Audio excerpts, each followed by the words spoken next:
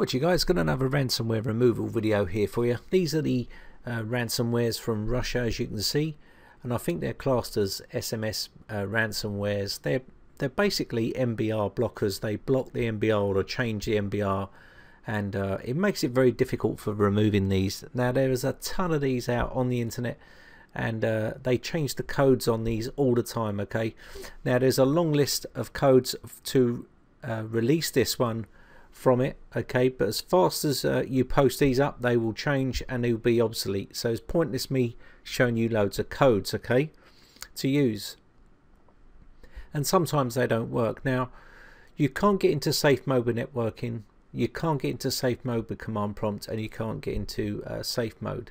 It just won't allow you. Okay, you still get this ransom that pops up. It just won't reboot at all into it. So as you can see here, we have got a ransom which they're asking you to ring a number and then pay the sum of, and that's when they release you from this ransom. Now I'll show you, these normally are like a 4-digit code that you put in and release you from that, okay, but what we're going to do is try and get into a live CD and show you what happens once you get into a live CD. It hides the actual drive as well, so the drive is not visible, so you can't recover your data. Let me show you what I mean. I'm going to boot up into my live CD and show you that the drive is not visible.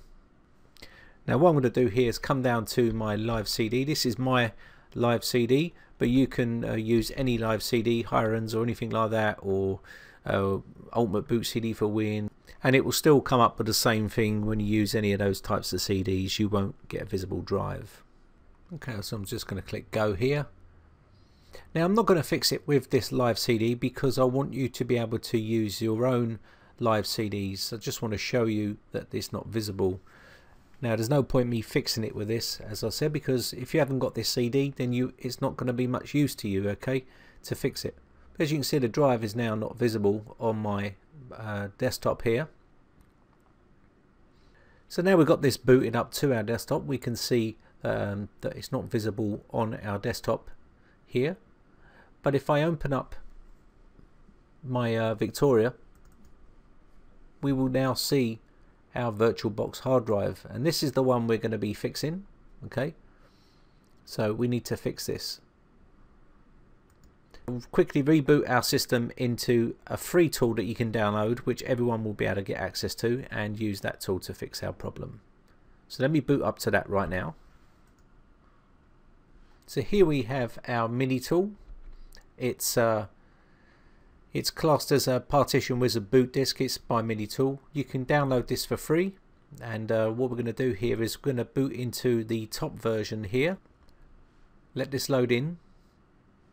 Okay, so what we're going to do here is we're going to go version 1. That's the one we want to boot into for the size of the screen.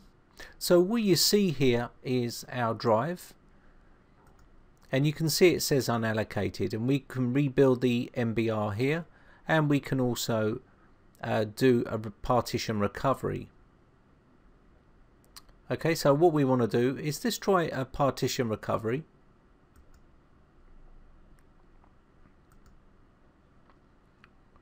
We'll try it on this one here. Go next, and what we're going to do is go next.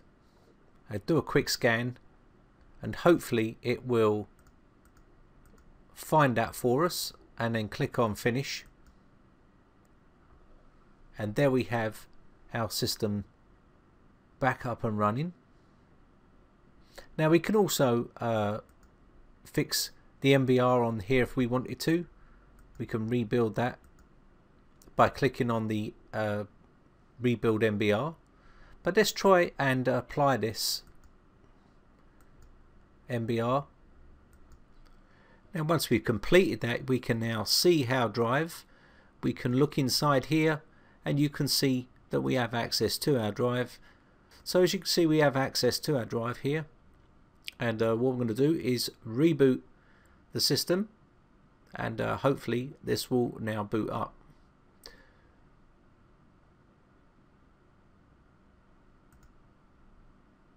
I'm going to exit out.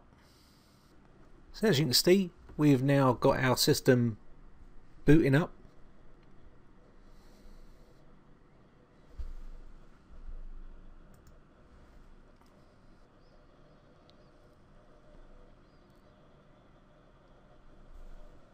And there we are, back at the desktop.